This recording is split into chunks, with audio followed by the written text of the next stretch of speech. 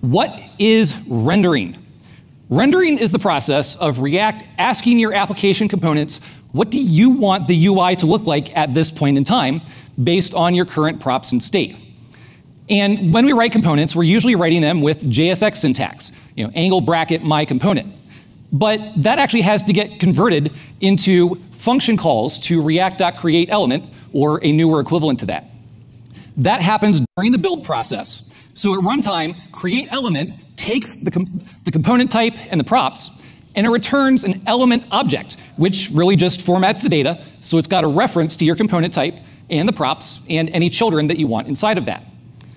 So during rendering, React is going to call all of your components, ask them to output these elements, and these form a tree of what the UI should look like at this point in time.